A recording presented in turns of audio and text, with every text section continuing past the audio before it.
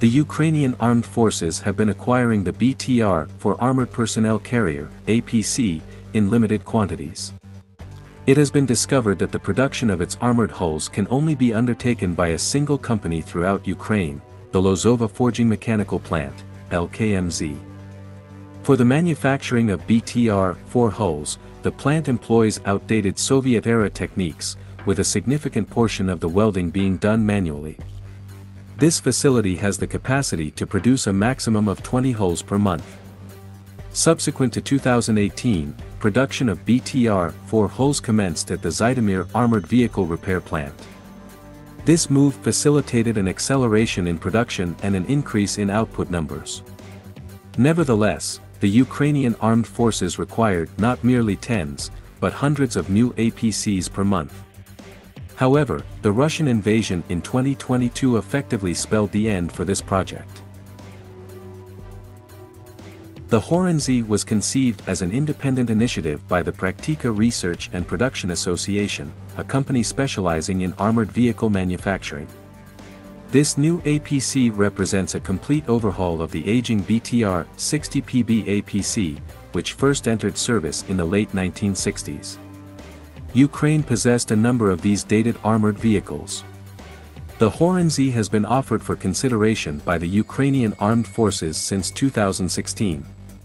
While the floor plan of the BTR-60PB has been retained in the Horunzhiy, all other components, including the upper hull, engine, and transmission, have been replaced with new elements.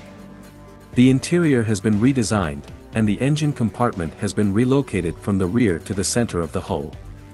This redesign has enabled the creation of a troop compartment at the rear. The vehicle's armor protection has been augmented.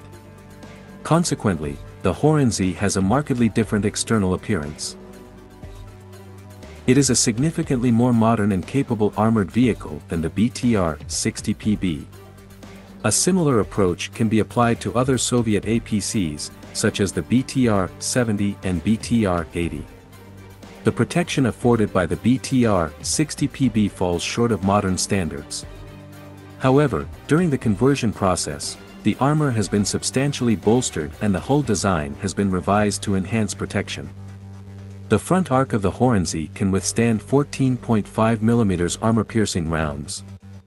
Overall protection covers NATO 7.62 by 51 mm and 5.56 by 45 mm ball ammunition, while the hull also provides defense against fragments from artillery shells. The interior is lined with a spall liner. The vehicle now boasts a multi-layered armored floor, which greatly enhances its resistance to mine detonations. The Horunzhiy can withstand blasts equivalent to 6 kg of TNT.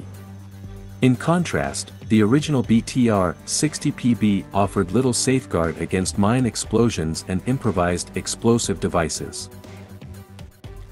This Ukrainian APC can be equipped with various weaponry, including a remotely controlled weapon station featuring a 14.5 mm heavy machine gun. Interestingly, this weapon can be reloaded from within the vehicle. Additionally, there are Horunzhiy variants armed with a turret-mounted 30 mm cannon. Thanks to the modified hull and increased roof height, the Horunzhiy boasts greater internal volume compared to the BTR-60. The rear of the vehicle has been redesigned to facilitate troop entry and exit from the rear. It features a power-operated ramp with integrated doors. The seating arrangement has also been revised, with the crew and passengers seated on energy-absorbing seats. The vehicle is powered by a Deutz TCD 2013 diesel engine, producing 210 horsepower. Alternatively, an upgraded TCD 2013 engine generating 320 horsepower can be installed.